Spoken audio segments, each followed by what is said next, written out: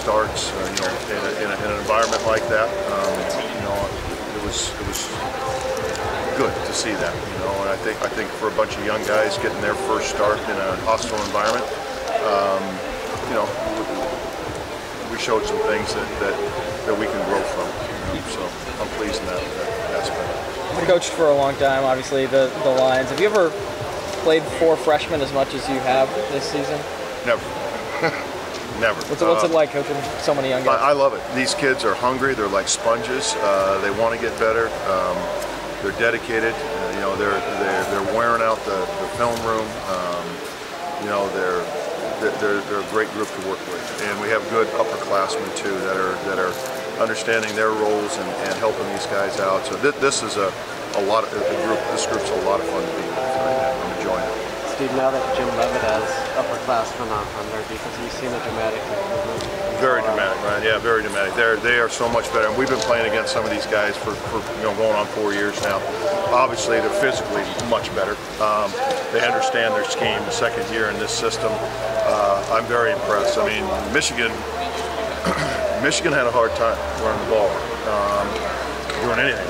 And so this is not the old Colorado team that we're used to seeing for the last 6-7 years. This is a team that's going to come in here believing they can win, and it's going to be a dogfight. You guys throw against all the defensive line every day. Drayton Carlberg is the guy who seems to make his way into rotation. When you're not sure against your guys, you don't know what the D-line is doing against your guys. There's something about the game that jumps out. Well, I'd love to have Drayton on my side of the ball, He was a pretty good kind of, he could go either way, right? No, I mean, I think he's a heady player, he's a smart player.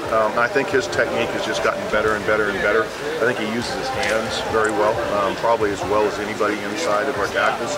Uses his hands, sheds and gets to the ball. So, I've seen him improve, and I'm glad he's getting the opportunity. Was there any time where you thought maybe you can pull more of the O-line when you recruited? I keep trying, man. I keep trying. I'll bring him cookies every day, and whatever it takes, man. I'll keep working it, keep recruiting it.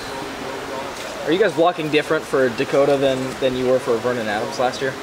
No. Our protection schemes are pretty much the same. We haven't changed much in that regard. We may do some more movement stuff, with Dakota. I think he's pretty good on the move, roll out and stuff like that, move in the pocket. But no, we haven't added any new protections with the change of quarterback.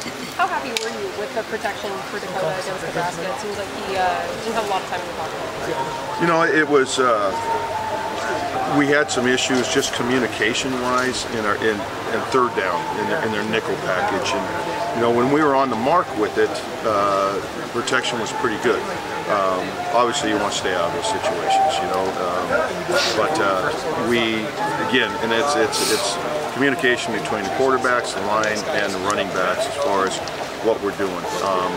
And we didn't handle that as well. There's one thing that I'm disappointed with in the game. It was just our lack of communication and getting everybody on the same page in those nickel situations where they're throwing some tough looks at us, but looks that we should have been able to handle better. How do you try to make that correction then, going to Colorado? We just got to keep working through it. We got to keep working through our hand signals and making sure that gets relayed back to the quarterback, and he in turn gets it to the running back on how we're adjusting my guys to pick up what we perceive as the 5 guys that we're going to handle, and let the running back have the other 1 or 2.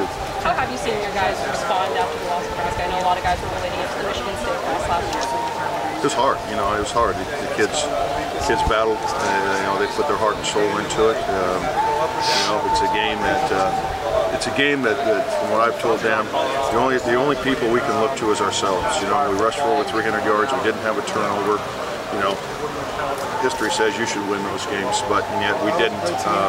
And obviously our penalties and our own mistakes cost us that. And I firmly believe that. We have really no one to blame but ourselves for this loss. And so we need to become a more disciplined football team, and that starts from the coaching staff. All right, instilling that in our players, and then obviously the players putting in practice. I would imagine that losses feel different, maybe. Some losses hurt more than others. Is that true? Does this loss feel different than maybe the Michigan State loss or a bowl loss, for example? No, they all hurt, you know. They all sting.